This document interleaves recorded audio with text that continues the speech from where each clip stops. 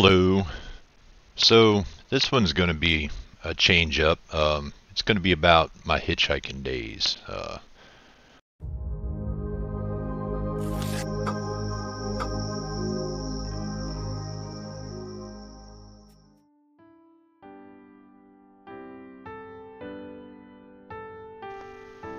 So it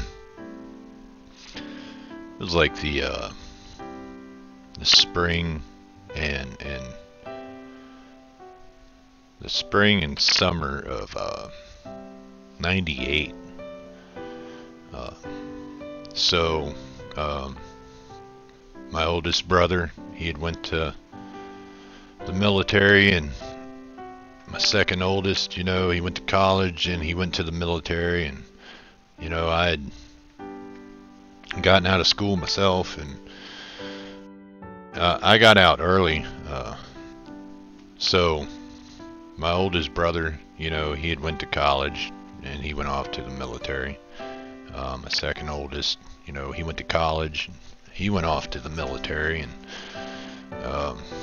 I got out of school a little bit early because, growing up with older brothers, man, I was doing stuff faster than everybody else because I had to play catch up. So the same stuff that took them a year or two to learn, I had to learn, quicker.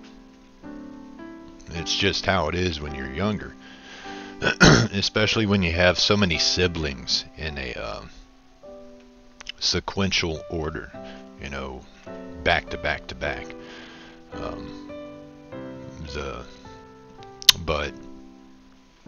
So I was out of school a little bit early, and I didn't quite want to follow suit to what they had done. I was kind of the rebellious one, the black sheep of the family, and so I took it upon myself to more or less just start walking, and I wouldn't recommend it for anybody, but I had walked so much in my teenage years, it kind of prepared me for hitting the road with my feet instead of a car, and it was probably a good 400 or 500 miles before I decided to even try and get a ride with anybody. There was a hesitation there, It was right around the 10th day, 11th day. It was following like a not so good night. I was at a truck stop out in Hardin, Kentucky. I had went east, and I met a trucker there, and we talked, and he had a guitar, and I could play a little bit of guitar, so he said he'd take me with him. I could sit and I could play guitar, and he gave me a ride all the way down into the Smokies, Georgia side of Smokies, man. It was somewhere in the far northern part of Georgia, like wherever this road was. It just went into Georgia for like 10 minutes or so, and then it went right back into Tennessee. And there was like a gas station up there, and I wound up getting off up there because we were up there around 1 or 2 in the afternoon, and I wanted to see sunset up there, So I stayed up there for sunset, and I mean, it was the most beautiful sunset. From this road where I was, you could just see mountains to mountains to mountains in all directions. Looking north was a little bit obscured, but like if you looked south, west, or east, it was like downhill, in all directions. It was beautiful. And so I should have camped there that night, because I had went so far outside of anywhere I'd ever been. I didn't know anything about the area, I didn't even know really where I was. But there was almost no traffic, and I decided to go ahead and start walking, and I had walked down the road, just zigzags down through the mountains. And I couldn't tell you if I went to Georgia, Tennessee. I just started following this road down into the mountains, and it came down into this valley, and I had probably been walking 3 hours, 4 hours, and one car maybe had went by on this road I was on. And this valley had like this creek off to the right of it. The way the road ran, it ran parallel with this creek, and the creek was on the right of it, and the road was on the edge of this like huge open field. I guess the floodplains to the creek, or river, or whatever it was. It was nighttime, so I couldn't really tell you. I just know there was a lot of water to my right, and you could really see out across this field, because the road went on this giant turn, and you could just see across it, like if you were the string on a bow, and the road was the bow itself, the curve of the bow. You could see straight across it, like the string of the bow. And I'm saying this because I didn't know where the road went or anything. I'm just walking down it. And then way off in the distance up ahead, off to my left, I saw headlights, And they're driving and driving and driving, and I'm walking and walking and walking, and it's like they weren't getting any closer. You know what I mean? And I'm going to back up because I want to explain. So, before this car, in this valley, you had the river on the right, the road, and the field. If you looked up, it was like one of those NASA photos. The way the Milky Way, it was just so bright and milky. I mean, there was every star imaginable was viewable. There was no light noise. There was no light interference. No light pollution. And off in the distance, I started seeing headlights. And I was walking, and they're driving. And, I mean, you could hear it, and you could see it. And it probably took them about 10 minutes before eventually, it went and drove by me, And I could hear the motor, and it was going and going and going and going and going and going. And then all of a sudden it started to slow down. So I turned around and started walking backwards, And they did a U-turn in the road. And then started coming back towards me. They probably drove a half mile past me or more before they turned around. But I mean, you could hear the vehicle over everything. And I didn't have anything else to pay attention to. So here I am, I'm walking backwards, and they're coming up on me. And they were probably doing 60-ish, 50, 60-ish. They had the same speed as when they were going by the first time. And they were probably 20, 30, I don't know, 50 yards away. When I started hearing this like whistling flute type sound, and it was like, it was there, and like it was repeating,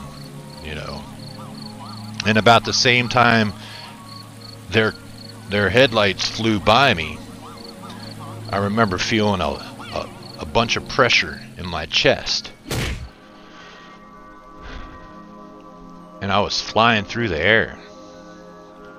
My feet went out from underneath of me, and I remember it was like I was staring up at the stars, and everything was in like slow mode.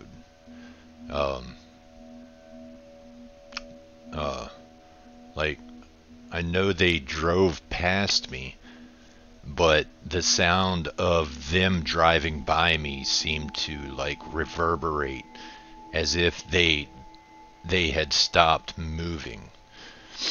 And I'm floating and I'm looking up at the sky, and I realized I'm kind of laying flat.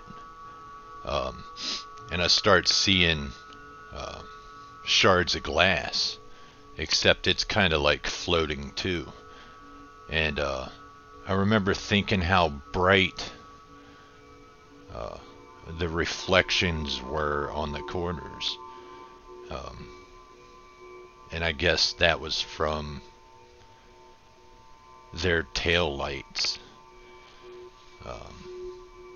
because it was like really bright red. And then I went into this like foggy state where like we were back in that railroad station, and I was back in the 80s and 90s. People had washing machines, but not that many people had dryers, you know, especially if you lived out in the country. The thing to do was you'd hang up your laundry. And when Mom would wash, you know, sheets and towels, that would be really cool for us as kids, especially when we were younger. We'd go out there and run around and hide in the sheets and towels, and you know, pop out and scare each other. The memory I have between the stars and waking up is one where we were running around playing hide and go seek in them sheets and towels at that old railroad station. That clothesline had 3 lines on it, and it had 3 posts. So you had a post on each end and one in the middle, and you know, 3 lines coming to in between each one. And I remember it was a bright and sunny day, and we were out there. I was trying to find somebody, and then I started coming to. And I woke up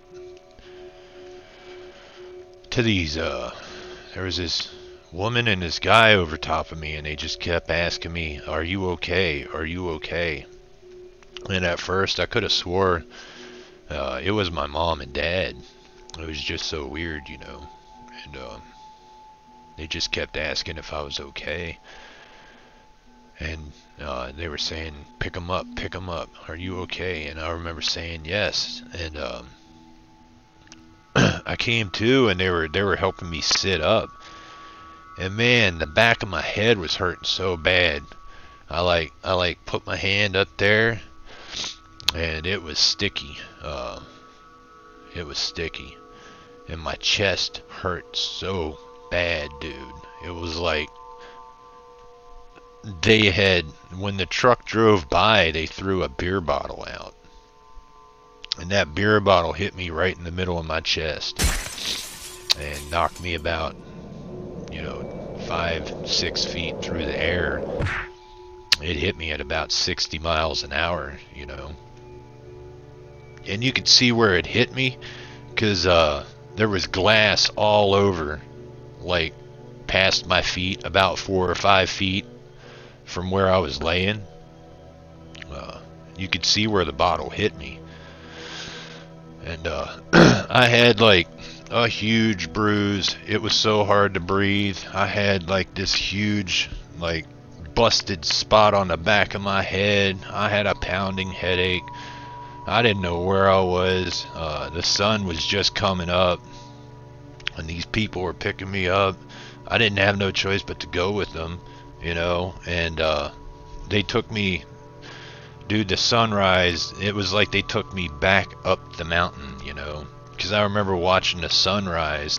I was sitting in the back of their pickup truck with like the lady, and she just kept saying, "You'll be all right, you'll be all right." I remember that. And they took me up this hill, up this dirt road, through this fence to their house, man. And it was so cool.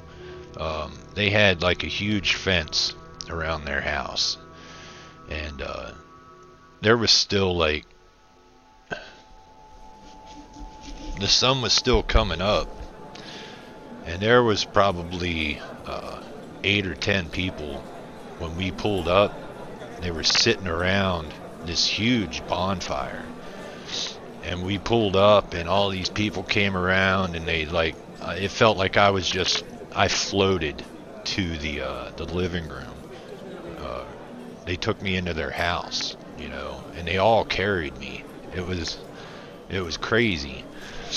And they put me down, and like, I hadn't really eaten that well in a couple days, you know, and I mean, one of them was a doctor, and one of them is a nurse, and one of them is like, they're all like these professional type people, and like, they were the nicest people ever. And they wound up, I don't remember much about other than floating into the house, and everybody introducing themselves, and it was all just these waves of emotions, because they took my clothes off, and they were cleaning me and doing this, you know, and they were explaining how they were doctors and stuff, and they bandaged my head. They checked my chest. They bandaged my chest. I don't remember really any of that. I woke up, and it felt like the scene in Lord of the Rings when Frodo wakes up, you know, in Rivendell. Because I mean, it was like noonish, man, and sun was super bright. This was like this geodesic dome, and they had all these skylights on it, and all this light was coming down into this house, and like, they had bandaged my wounds, and I felt, you know, way better. They fed me. I stayed there for like 4 or 5 days. I'm not going to mention anybody's names, but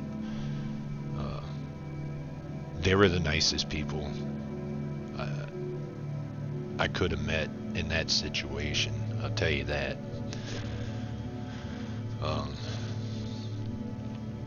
Because I think I was more or less just left for dead, man. And I know they didn't take me to a hospital, but they might as well have, because I got treated probably better than if I was in a hospital. You know.